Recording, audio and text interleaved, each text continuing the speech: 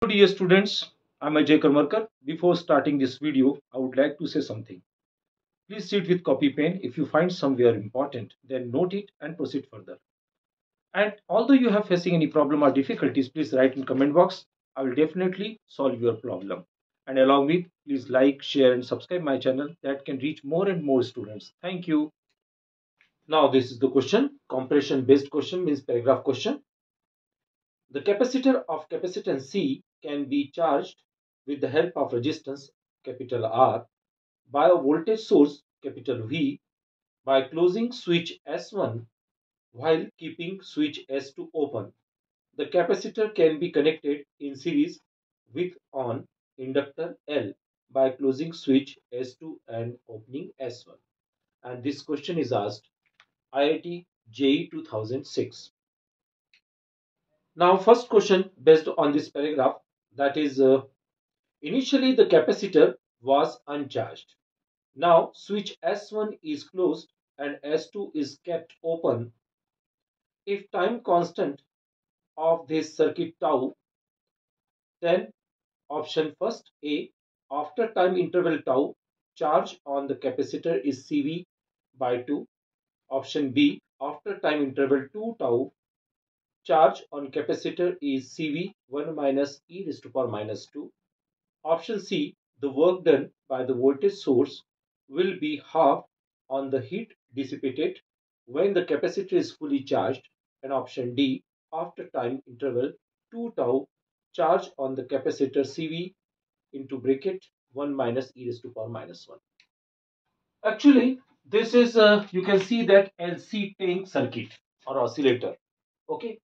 Whenever this is battery, capacitor and inductor. Whenever S1 is closed, it means it becomes charged.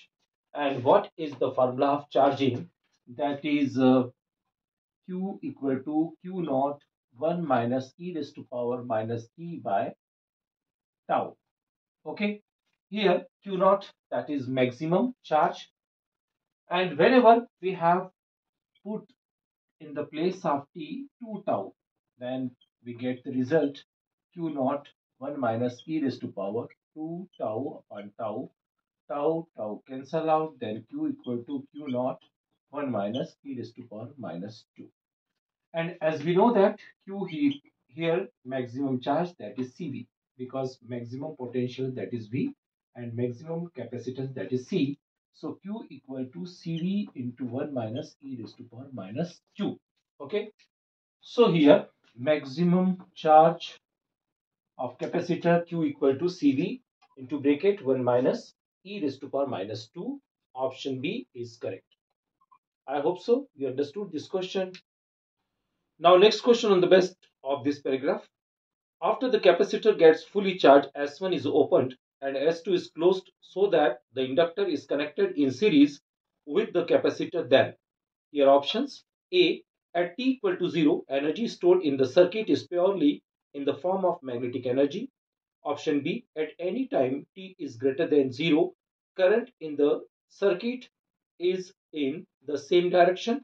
Option C, at t is greater than 0, there is no exchange of energy between the inductor and capacitor. And option D, at any time t is greater than 0, maximum instantaneous current in the circuit may V into root C by L. Now according to the condition here, S1 is open and S2 is closed. Now this become capacitor and here inductor become series, and that time we have to find out the maximum current. So here we can see that here sinusoidal curve formed. So it can be written as Q equal to Q naught sine omega t plus, let us consider phi is the phase difference. Okay. So here differentiate with respect of time, that is dq by dt, and here Q naught, that is constant, and omega is the coefficient, and cos omega t plus phi. Okay. So here dq by dt, that is current, and Q can be written as CV. Omega, we know that frequency is root LC.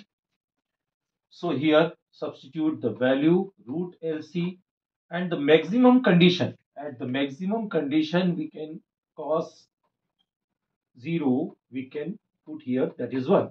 So therefore I max, okay, its value is 1. C can be written as root C root C. 1 root C is cancelled, so V into root C by L.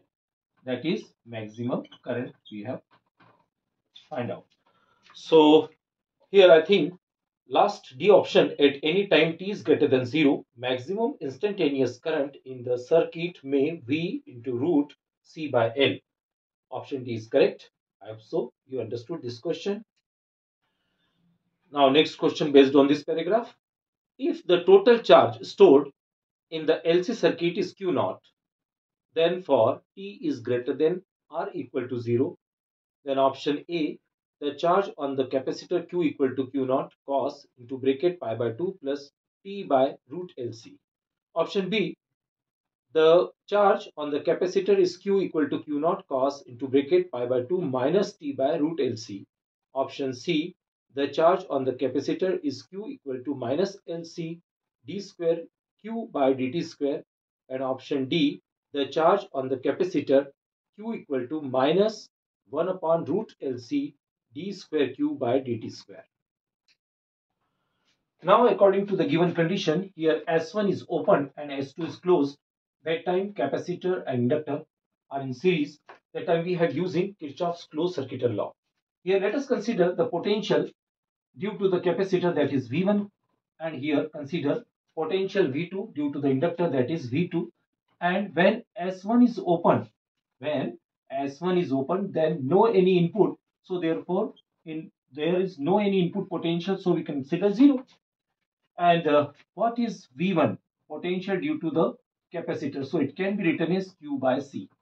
And here potential due to the inductor, then it can be written as L into di by dt equal to 0. Then Q by C transposing this term now become minus L di by dt. Q equal to minus LC di by dt. And as we know that I equal to dq by dt. Okay, now substitute this value, then we get minus LC d square Q upon dt square.